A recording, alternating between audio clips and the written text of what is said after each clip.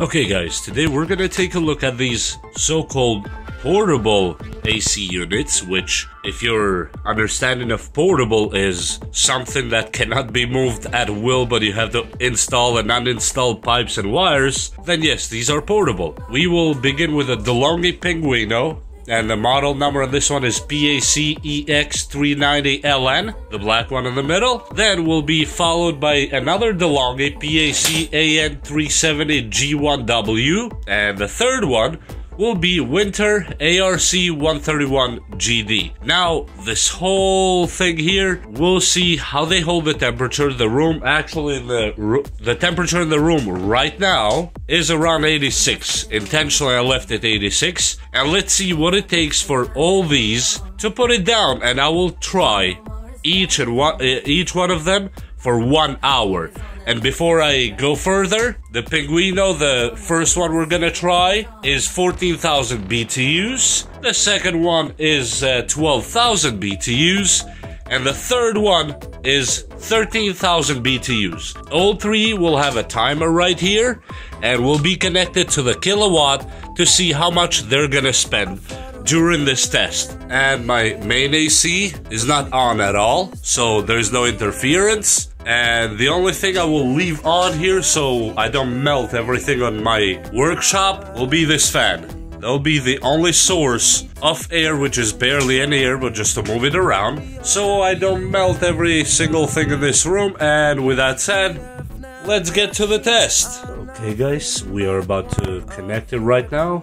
And the voltage is 119. I will put it in watts, and we will see the watts in the end of the video too. Okay, we put the timer on, so we will do 1 hour for this one. Okay, and the timer will be right here. Now, the time I turn this on, I will start the timer. I will put them all in 83 auto. And start the timer. Okay, the temperatures here, as you see, outside is 98, in this room is 87.8, which is crazy to be in the same room with this temperature. You see, they're the same here. 26, it says in Celsius. I hope that is accurate, because that's all I can measure in Celsius here.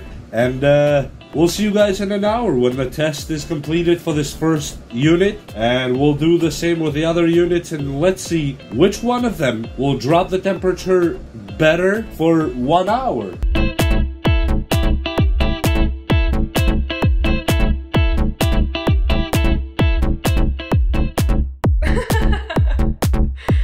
The DJ's by my side. He plays the tunes I like. The funky sounds making me bounce. I don't care about the time.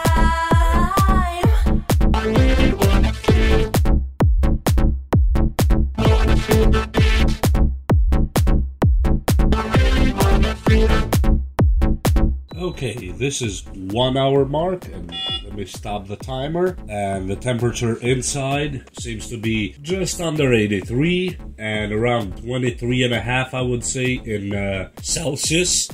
And as we saw almost the whole time, it was around 1200 watts here, or 1.2 kilowatts. Now let's see how much it spent this entire time. And I'm not sure if you can see it on camera. It says 1.28 kilowatts. Which is 1280 watts for 1 hour. And yes, the temperature got down. Outside right now is 101 degrees, which is a little bit high, but the temperature inside is 82.5, and that is quite great. But the consumption was not great, because we're still talking about an AC, and now we'll have to wait for the room to go up high and get hot again in order to go to the next portable AC and do the same exact test. And the reason I'm doing it on 83 is because that's enough of a test for me. If it can change it, since outside is 101, and make it inside 83 or less. And as you see, it started going up already from 82.6 to 82.9. And we'll wait till it goes about 87, around that we started with this one, and plug the second one. Okay guys, we're about to start the test again with a second one now, and this is the DeLonghi PAC-AN370G1W. The temperature inside the room right now is 88.2 Fahrenheit, and the temperature outside is 102.4. And we have the kilowatt meter right here put on watts itself. We're gonna start the timer. Let's click it and put it on 83 like all the other ones. Auto 83, auto fan, and let's start the timer and we'll see where that goes. And as a start, this one is at around 800 watts. Much lower consumption than the previous one, but let's go for an hour and see where that goes.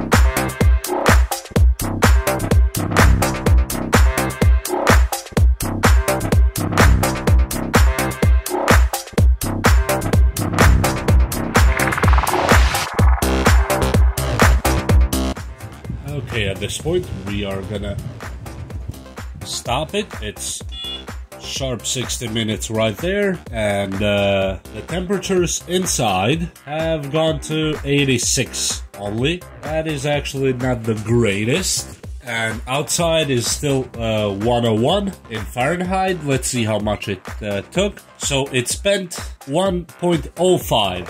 So let's put it 1 kilowatt sharp. It spent less kilowatts, but did less work as well. So slowly we're gonna transition to the third one, or the last one, which will be the Whynter.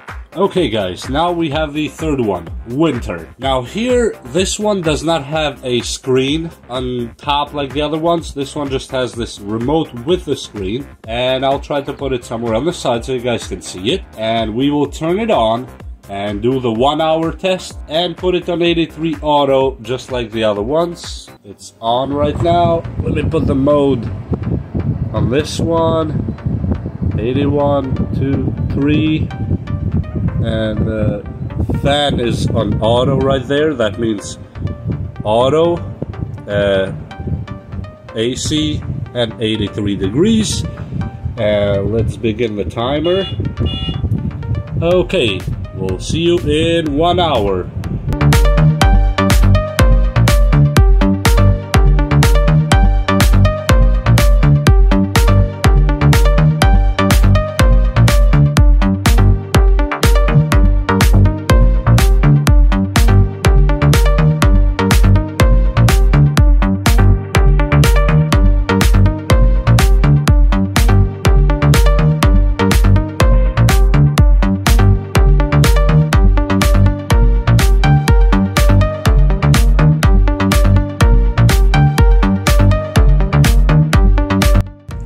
Okay guys, and I think this is done for.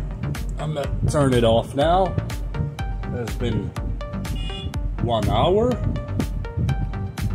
Okay, and this thing was over 1300 watts per run, which is quite a lot. And that is not really energy efficient, and it did not really change the temperature that much. Temperature inside here is still 87.8. So now I'm not sure why is that for. It is connected properly with intake and exhaust and all that. And one more thing about this particular AC Whynter, this version at least, is not self-water evaporative or whatever you call that. You must have a pan or the hose connected to take the water out. Because this one, yes, I forgot to put the hose on it, and it made my floor complete water here that I have to clean. And yeah, on the internet you'll read that they're, self-evaporating and all that. That's not true. And let's see how much it took in total. And now it's what? So it looks like we had around, because this one somehow reset itself, but last I checked was almost 1500 watts.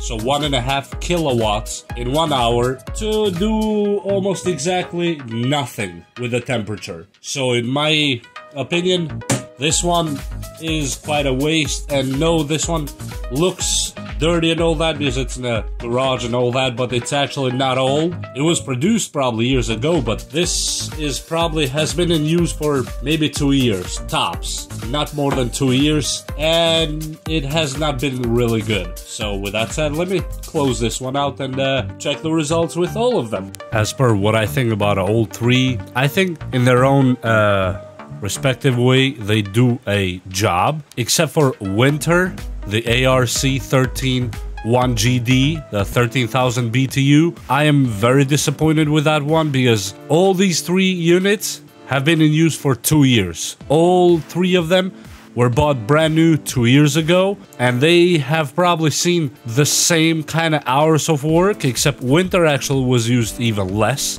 But DeLonghi, the 14,000 BTU, the EX390LN, that one did a better job than the other two, followed by DeLonghi PAC-AN370G1W, 12,000 BTUs. That one did actually quite an okay job. I would say a great job because it spent less electricity to reach quite a good satisfactory temperature, and I intentionally put them on 83 only, not on the minimum, but only 83 to see what it takes for them to break that kind of melting barrier of temperature. Regarding Whynter went way above when it came to consumption with 1400 watts or 1.4 kilowatts, and in total it was around 1.5 kilowatts and really not changing the temperature more than approximately 2 degrees. DeLonghi, the 14,000 BTU on the other hand, EX390LN, did an excellent job dropping it under 83 and spending quite okay 1200 watts.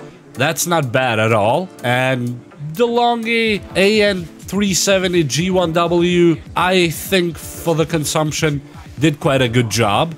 And all these three are my own units, so that's why I'm so confident to tell you how long they've been used and how they've been used. All three of them were used mostly in tool rooms, just so I don't get tools and all that stuff overheated while I work in those rooms. And none of them were actually abused. And as you notice, Whynter has some kind of tape stuff that was remaining on it. That was just because I had it against a wall in some place that I needed to keep it upright because it wouldn't stay. The floor up there was tilted, and that's just duct tape that was put around there. And all three of them had clean filters. All three of them were checked for functionality before this video, and all three of them are working at optimal stages. And these are the results. In my opinion, if you can afford, I would definitely go with mini split air conditioning. If you cannot find a comparable or energy efficient central AC, which central ACs are not exactly electric bill friendly, but they do the job. And with that said, I hope you like this video, and this video has not been sponsored by any of the companies mentioned on this video. Please hit that like and subscribe button if you got any information out of this video. And with that said, we will see you next time. Bye!